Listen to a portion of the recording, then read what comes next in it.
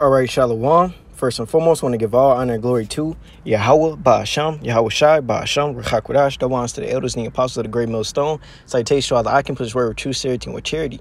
Yahweh is the true name of the Heavenly Father, whom the word ignorant calls God and Jehovah. Ba'asham is in the name. Yahweh Shai is the Son's name, with the word ignorant calls Jesus, and Rechakudash, the Holy Spirit. As always, you so-called Negroes, Latinos, and Native Americans are the Israelites according to the Holy Scriptures, as well as you speckled bird out there, the scattered Israelite foreigners scattered amongst other nations, whose outer appearance may seem to be of that nation to whom they've been scattered to, but whose lineage through their father's line go back to Abraham, Isaac, and Jacob. You are Israelites, no matter what your outer appearance may seem to be.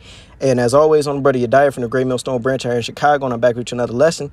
And hey, you know, the Spirit just hopped up on me to go into basically my people, man, our people, you know, you so-called Negroes, Latinos, Native Americans, and you Israelites, man, because hey, our people have a problem with being corrected, you know, being told what they're doing is wrong. You know, everybody wants to say, oh, don't judge that man. No, if a person is doing something and it's detrimental to their well-being, why wouldn't you tell them stop doing something, man? You know, to hell with pleasing, you know, making a person feel good, smooth words. No, man, if you're doing wrong and you hurting yourself, don't you want somebody to correct you, man? You know, but I'm gonna grab this really quick. Because really what we do, when it comes to it, the only people that care about our people are the men of the Lord, starting with the elders and the apostles of the great millstone, because they're actually out here bringing it out. They're not telling our people to go marry and do all these good things because, you know, it's going to make your life easy here in Babylon. No, they telling our people to repent, turn to the Lord, because then you're going to be healed. That's when you're going to be able to enjoy those things. But, hey, this is Genesis, suffer sin. Yeah, this Leviticus 19 and 17. I'm going to grab another Bible app real quick. Because, hey, man, straight up, man, hey, if you love somebody, you want them to do good. You want them to do good into themselves. This Leviticus chapter 19 and 17. It says, this Leviticus 19 and 17, man, hey, the law of the Lord is perfect, man. Everything is covered and there's no gray areas. But it says, thou shalt not hate thy brother in thy heart. Thou shalt in any wise rebuke thy neighbor and not suffer sin upon him, man. So wait, you're supposed to love your brother. Your brother now, the Israelites. The Israelites are our people. You're supposed to love them. And what is true love? Telling them to do right, to not do wrong to their power. Yahweh Shai, man. It says, rebuke thy neighbor and not suffer sin upon him, man. Why does the scripture say not suffer sin? Because what comes from sin? Well, let's figure out what sin is. Transgress.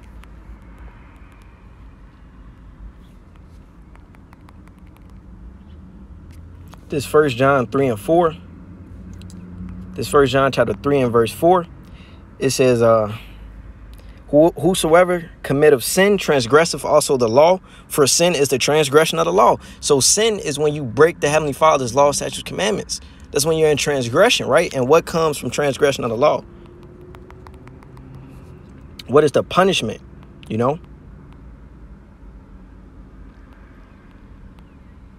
This is Romans chapter 6 and 23. It says, for the wages of sin is death. So the payback of sin is death. But the gift of the Most High is eternal life through Yahweh Shai Mashiach our Lord, man. So, hey, when we telling our people to put down the fucking pork, man, put down a shrimp, lobster, and a crab, keep the Lord's commandments to the best of your abilities while we here in Babylon, it's not because we just hate and we don't want them eating these things. No, it's because those things put you in a messed up predicament with your power. That's why you in the ghettos. That's why you hurting yourself, you know? That's why you're abusing yourself, doing these things that's contrary to what the Heavenly Father told us to do. Hey, it brings in death, you know? Women not caring for themselves, being trained up how they should be according to Holy Scriptures leads them to a life of distress, troubles, you know? Death, and it ends in death, man. But before that death is a whole bunch of wearisome hardship. When if you were to follow the Heavenly Father's laws, hey, you can avoid all that. And that's what the real men of the Lord are out here telling our people, man. You know? Hey, speak comfortably. Because, hey, this word comforts us, man. Comfort. I believe it's entitled Comfort. Speaky, yeah. But I'm going to grab this. Damn it, fuck. I dropped that. Damn it, what was the first precept? I dropped it, man. It'll come back. This Isaiah chapter 40 and verse 1. It says, comfort ye, my people, say of your power. Speak ye comfortably to Jerusalem, and cry unto her that her warfare is accomplished, that her iniquity is pardoned, for she hath received of the Lord's hand double for all her sins. But verse 1, it says, comfort ye, my people, say of your power, man. And the only people that's comforting the only men that's comforting our people truly is the men of the Lord, the Israelites, not the community, you know, not Islam, not none of that, man. That's not comforting our people. It's been around, and our people are still mourning. They still don't have an outlet. They still don't understand what they're doing. They still don't understand where they're going, man. So that shit doesn't work. But hey, the holy scriptures, you know, this word, Yahweh Shai, the doctrine of the Hebrew Israelites, man, chiefly to the great men of the millstone, you know, the great millstone. Hey, this word is actually comforting our people who want to accept it. It's actually healing our people that want to accept it, you know, because, hey, this word, this doctrine that we have, it tells you that why you in this predicament. It tells you that this predicament is not go in. It tells you to maintain yourself, take care of yourself. All them other religions, they don't tell you to do that. They let you do whatever you want. They let you do hurtful works to yourself, you know. Damn, what's that first precept? Let me think about it. Yeah, love worketh. Yeah. No ill. Yeah, that's why the men of the Lord are so on our people ass like that. Because we want our people to do better. We tired of seeing our people messed up, man. You see your family members messed up, going through it. You know? You see people you love messed up, going through it. Now, you know, hey, that's their judgment because they ain't choosing to serve the Lord. But nevertheless, hey, we want our people out of this predicament, man. This is Romans chapter 13, and this is true love, man. This is Romans 13 and verse... I'm going to start at verse 8. It says, owe no man anything but to love one another, for he that loveth another hath fulfilled the law. So, hey, you're supposed to love your neighbor, your brother. And love is not just a word. It's not just a feeling you have for somebody. It's an action. If I love my cousin, I'm not going to let my cousin do things that's going to hurt himself. You know, that's why the scriptures say that law not grievous. That's what I was thinking about. Grievous.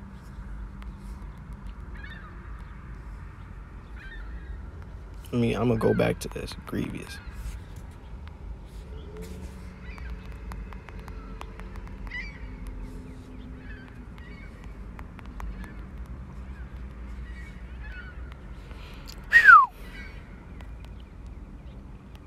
First John 5 and 3. First John 5 and 3. All right, I'm going to hold that. But hey, this is, I'm going to go back to this Romans 13 and verse 8. It says, owe no man anything but to love one another. For he that loveth another have fulfilled the law. Because when you love your brother, you're not going to do certain things to him, man. You see, the thing with these niggas in the world, they have no morality. They don't have no code that they follow. And the codes that they claim they do follow, this street code, this gangbang code, the nigga knowledge they have, hey, it still is darkness. You know, they still sleep with each other's women. They still screw each other over. They still commit hurtful works to one another. But hey, amongst the men of the Lord, that's not happening like that. It's actually true love. It's light, man. This is 1 John chapter 5 and verse 2. It says, by this we know that we love the children of the Most High when we love the Most High and keep his commandments. So, hey, you love God. Hey, it's going to come. It's going to be you saying it, also with you proving it through your works. Hey, as it says in the book of James, faith without works is dead, you know. But this is verse 3. It says, for this is the love of the Most High, that we keep his commandments, and his commandments are not grievous. So, hey, these laws, such commandments, the way that the Lord told you to conduct yourself, he didn't do this. It's not a burden. It's not something that's going to hurt you. No, it's something that's going to benefit you. You know, a woman being married to one man, it benefits her spiritually, emotionally, physically, compared to her doing whatever she wants in her younger years. Then when she get to the age of 30, 40, she has nothing. She don't have a husband. She don't have a house. She don't have a legacy. She don't have a bond with someone that she's been knowing her whole life. What does that lead to? That leads to the corruption of life, man. All these other ways outside the truth is the corruption of life, man. The law of the Lord is perfect. But I'm going to go back to this Romans 13 and 8. It says, well, verse 9, it says, for this, thou shalt not commit adultery, thou shalt not kill, thou shalt not steal, thou shalt not bear false witness, thou shalt not covet. And if there be any other commandment, it is briefly comprehended in the saying, namely, thou shalt love thy neighbor as thyself. So if you love your neighbor as yourself, you're not going to go and, go commit adultery with your neighbor. You're not going to go and kill your neighbor because you wouldn't want those things done to you, you know? You don't, come on now. You want your neighbor to be good. You don't want to see your neighbor being a crackhead, you know? Who the hell likes even winning, you know, I'm gonna just say this really quick, because we got famous people amongst our nation that sold us out, man, you know? Well, they sold themselves out. They took the bag, but watch their people struggle, man. Who want to live like that? I want to see all Israel shining, you know? And that's gonna happen ultimately after the destruction of this place. But this is verse 10. It says, love worketh no ill to his neighbor. Therefore, love is the fulfillment of the law. So if you love your neighbor, you know, you're not going to do anything, no ill thing to him. You're not going to do anything that's going to mess him up, you know. And that leads to a righteous, beneficial life, community for everybody. It says, therefore, love is the fulfillment of the law. So, hey, if you love your neighbor, you're going to keep the laws as commandments, because they're going to maintain his morality, man, you know. Excuse me. Yeah, but that's pretty much all I had, man. Spirit just hopped up on me to do this lesson. Lord willing, it was edifying. Call Liam La. Yahweh Ba'asham, Yahweh Shai Ba'asham, Kakwadash. That was to the elders and the apostles of the great millstone. So he takes to all I can put his word with true, said with charity. Shalom, Barakatham, and a Bible ball.